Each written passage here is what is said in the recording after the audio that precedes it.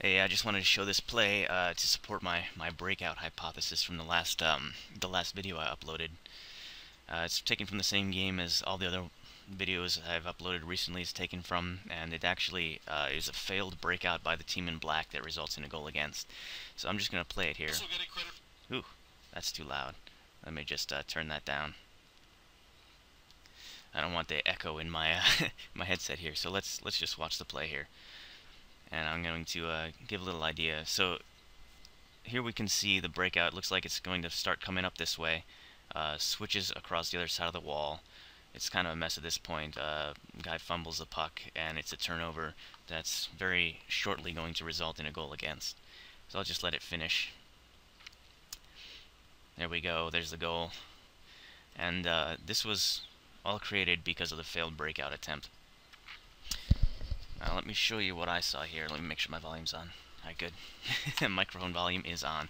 So here we go. It's a little bit of a dump and chase play here. Honestly, they probably could have gotten a good opportunity if they had just passed that up instead of dumped it, but that's beyond the point. Right here we have the puck going up the wall here, and we have you can see everyone's kind of set up in their positions. Stereotypical what all the coaches teach their kids. Guy here, guy here, guy here. No momentum at all going on. The defenseman is expected to kind of get the puck up to this guy. That's the first option, and he's supposed to get it to him. Anyways, let's see what happens here. It looks like the puck's coming up this wall. This guy's pinned up against the wall. What he should have done is come down in this direction and curl to gain this place with momentum. He'd be attacking this defenseman with momentum. He'd be a much bigger threat. Actually, this defenseman is playing very passively, considering that the black team has no momentum coming out of the zone. I would expect him to move up into the play a little bit more. But the only real threat, it looks like, the gaining momentum, is this player way over here on the other side. This guy right here. But he's covered by both of these players, and he's got this defenseman defending him, so he's not really any real threat. There's nothing that they can really do here. Anyways, let's go it up. This center kind of glides into the zone. Right now is when he notices the play's going the other way. So he looks like he was in a good position. Play goes the other way down the boards. And at this point, he should be getting ready to fly up in support. But something weird happens here, and you'll see it in a second. He just kind of gets lazy and stands there and doesn't do anything. Right now, this player who had started, this guy right over here, who had started to fly up the boards here in, you know, standard fashion. I'm not sure why he was trying to do that, but I guess that works. It's not a terrible thing to do. I would have had him, you know, gain these dots and move up that way, which might have been what he was planning to do too, who knows. But it will never be known because the puck comes around the other way, and now he's just going to get back on the boards. What I would rather see him do is start skating down low and then dip and come with the puck up the boards.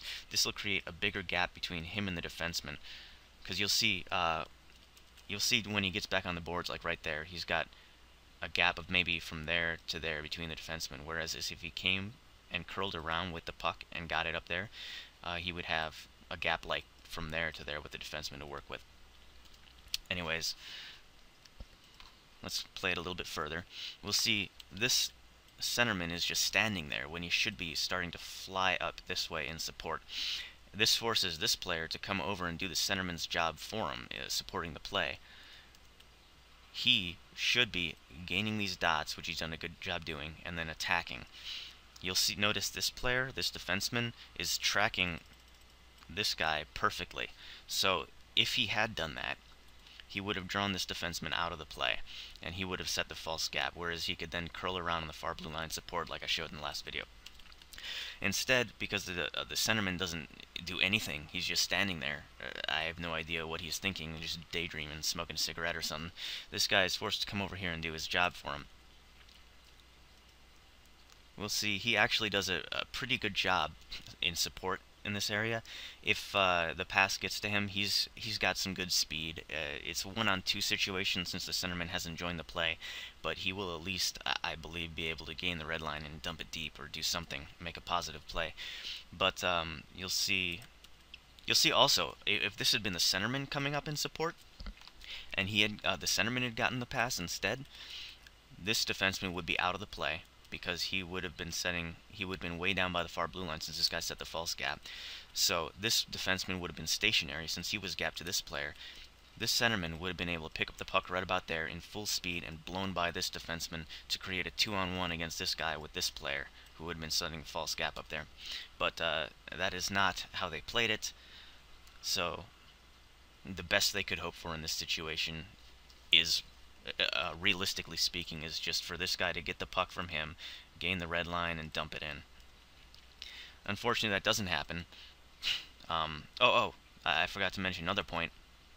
This player, he's so high on the boards. If he had been going there and attacking with speed, look at how he's gapped to this guy. Actually, he still has some space, even with that. But what's going to happen eventually is after he fumbles with the puck, this player's going to catch up to him and take it away. If he had been going down with speed, he had gotten the puck and he fumbles it, chances are, first of all, if he's in stride, that he manages to pick it up anyway and keep going. If not, then he's got the momentum anyways in going this direction where this player wouldn't be able to catch him.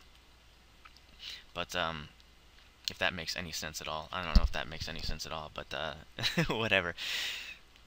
So he's going to fumble the puck over here. It's going to result in a turnover. That's a nice seal contact by this player to knock him off the puck and allow his teammate to pick it up.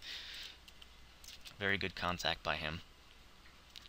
And they're going to come down in the other direction and score a goal.